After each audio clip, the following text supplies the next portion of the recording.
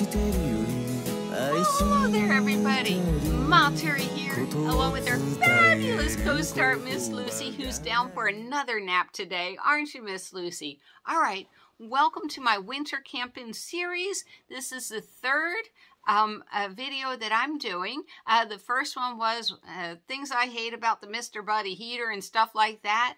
The second video I did was how to create a fort in your van, or as I like to call it, a sleeping chamber, to where for me it's always 60 degrees. It can be 30 degrees outside, and Miss Lucy and I are as snug as a bug in a rug. So if you didn't see those two videos, I hope you do.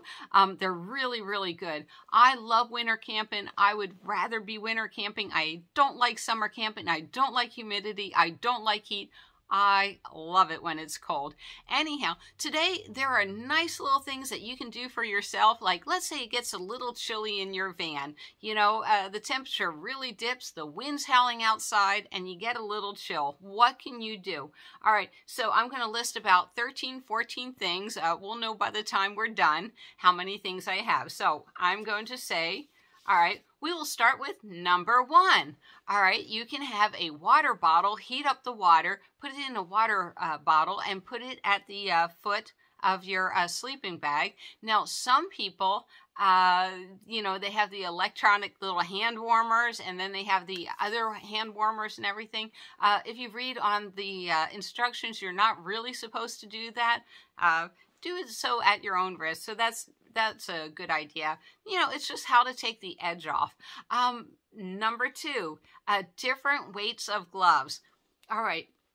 Wait a minute, let me see. Do I have the picture? Do I have the picture? All right. Different weights of gloves. Why would you need different weights of gloves? Let's say I'm sleeping back here and I'm snug as a bug in a rug. It's 60 degrees and I may want some gloves for my hand. And then in the morning, first thing I do is I jump up into the cab and I want to drive off. Okay. It's 30 degrees up here. It's 35 degrees. So I need my thick gloves. I need a thicker sweater up there to be able to jump up into that cab so I can drive off. Yeah, there's going to be 2 distinct temperatures between the sleeping chamber and the front of the cab. So that's number 2. Did we go over different weights of hats? I think we're up to number 3. Like, this is a nice little lightweight hat, you know. But jumping into the front of the cab, once again, you want a really nice thick hat. I also have a wool hat. This was given to me by one of my viewers. I can't remember the name right now, but I thank you. This is the neatest little gift I ever got. This is a music hat, and it goes Bluetooth to my cell phone so I can listen to my music. And at the same time, if I'm taking Miss Lucy out for a walk at night, it's a nice little headlamp. So it's a wonderful, wonderful thing. I really love it. All right. Are we up to number 4? Oh, I also love different weights of socks. Again, you know, it all depends on how cold it is outside. So I normally carry 3 different weights of socks, from really, really, really heavy wool, or slippers if you have them. I don't have a place for slippers, but I have really, really thick socks. All right, the next one. All right, this is a how-to.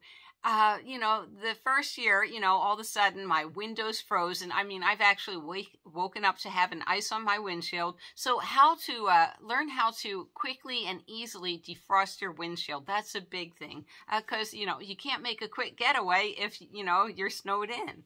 All right, and then also what I have up front in the front cab for condensation, I have a little itty bitty squeegee, so I squeegee across, and also I have a kitchen towel so I can dry my front windshield and my side windows, get all that condensation off.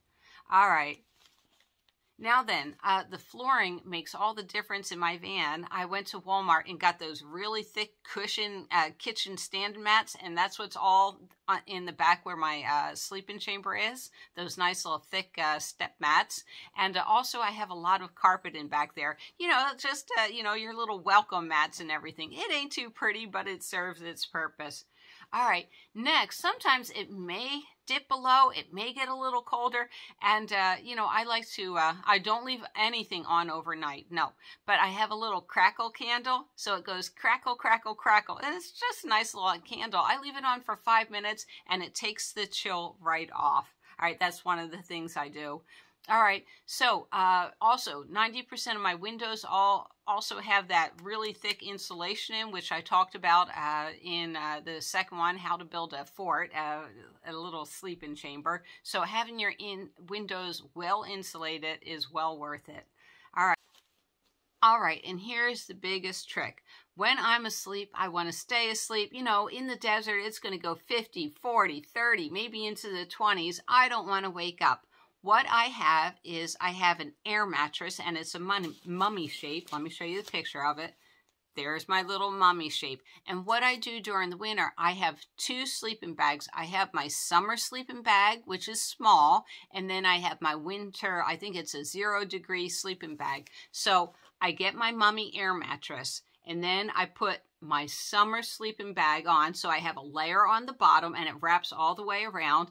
And then in this combination of the sleeping bag and the sleeping mat and the first sleeping bag, then I get my giant oh my God, sleeping bag, my winter one, and I stuff it in there. So it's like, I'm like 3 levels deep. I have the winter one, I have the summer one, and then I have my air mattress that I sleep on. You know, I double zip me up. I stay really, really warm.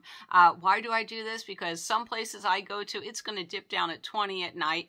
I really don't have the best insulation. I really don't want the best insulation. What I have works for me. I love snuggling. You know, it's like I love snuggling up in blankets and everything, and it really, really works. Anyhow, if you guys have any ideas what you use to stay warm, please add it to the comments below.